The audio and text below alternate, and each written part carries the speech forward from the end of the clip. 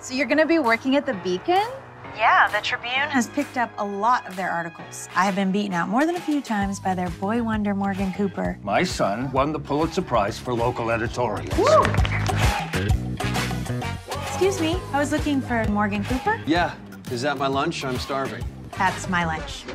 Who the heck is Audrey Harper? I'm Audrey Harper, and this is my lunch. My son needs someone to put him in his place. Would you mind me shadowing you? That's not necessary. Got it.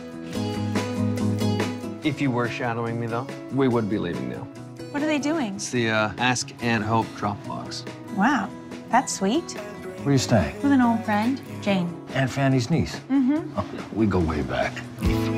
You'll like working with Clifton. His family started the Hope Cove Beacon. What about his son? Audrey said he's a bit of a grump. Oh, that's unlike him. What advice column? Ask Aunt Hope is unlike any advice you'll ever read. It's done a lot of good around here. The Ask Aunt Hope story. Did you know, Audrey, that no one knows who writes it? I'd love to include this as part of my story on the paper's legacy. Do you remember the first time Ask Aunt Hope appeared in the Hope Cove Beacon? Well, yeah. Story for a different time, perhaps. This was about my article, not yours. So that's how it is. What do you think of Hope Cove? I think it's lovely. I read some of your non-award-winning articles. Your writing is beautiful. You do write with compassion. You don't give yourself enough credit.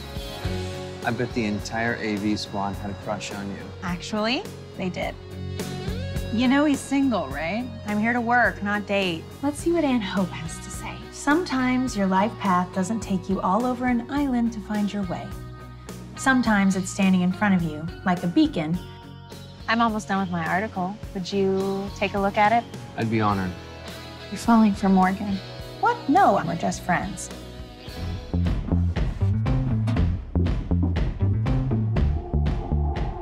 I am going to go there tonight, and I am going to catch whoever it is. Don't come to the paper tonight. Audrey knows. I knew it. Knew what? I see you figured it out. Does that mean you were lying the whole time? I had no idea that Fanny had anything to do with Ask Aunt Hope. So that's it then. You gotta at least stay for the festival. You can't just leave. Tonight is the dinner and the dance. It is time to let Morgan know how you feel. This last week, I've been reminded just how special this town is by a certain someone, and I hope she feels the same way. Congratulations, Mr. Editor-in-Chief.